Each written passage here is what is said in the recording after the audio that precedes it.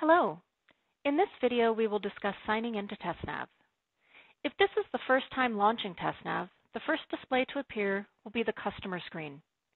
Navigate to the aimswebPlus icon and click on the name.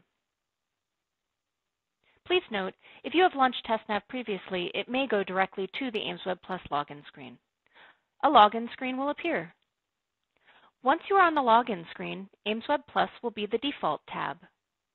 The additional tabs listed are for other programs. There will be two options to log into a test. You can either enter a username and password on the left-hand side or use the Sign In with Google button on the right-hand side. If your organization utilizes signing in with Google and you have questions about its availability, please speak with your organization administrators. At this time, signing in with Clever and ClassLink is not available. For this demonstration, we will log in with a username and password.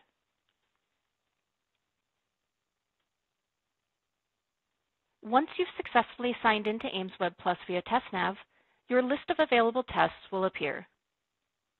If your test is ready to begin, it will be indicated with the blue Start button.